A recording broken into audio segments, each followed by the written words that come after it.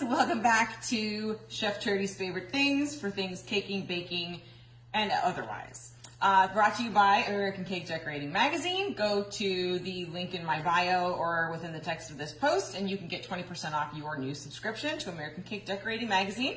You will love that magazine, it's fantastic.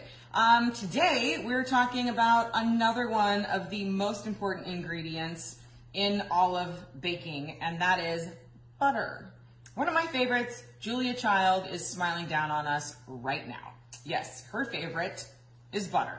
So my favorite company for butter is Challenge Dairy.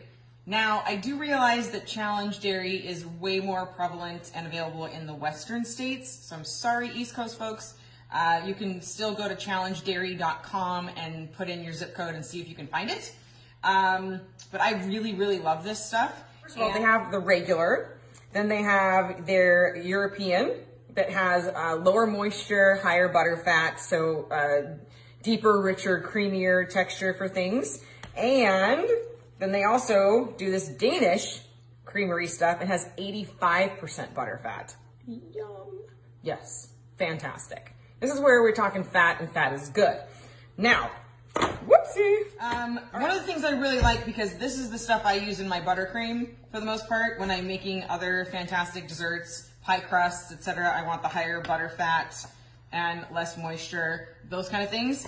That's what I like my Europeans for. But this is the buttercream I make, and this keeps it nice and white. There are other butters I've tried over the years that make it more yellow. Now, trying to color a yellow tinted buttercream because your butter's made it yellow is really difficult when you're trying to go blue and you get like a greenish blue. It's a real pain in the rear. So you want to make sure your butter is not making your buttercream a yellowy tint.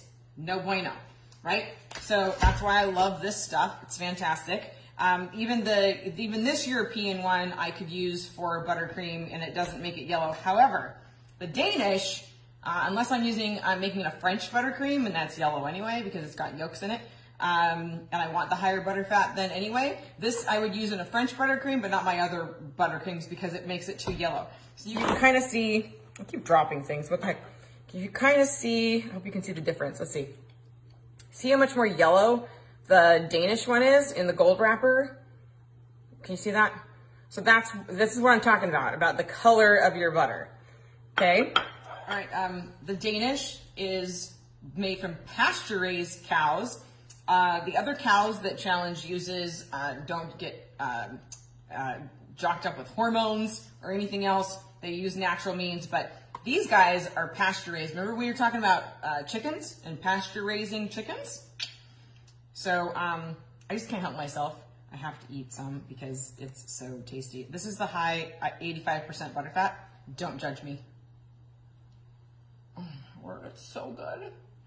It's so yummy. Don't. You're judging me. I see it. Don't judge me. Oh, yum.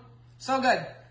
But again, unless you're using, for buttercream at least, unless you're using that for a French buttercream, I don't recommend it, especially if you have to color your buttercream.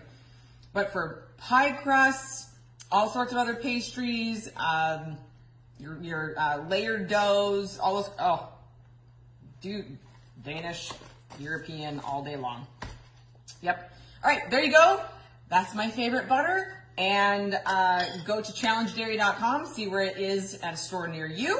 And again, don't forget to go to AmericanCakeDecoratingMagazine.com and get your subscription at 20% off.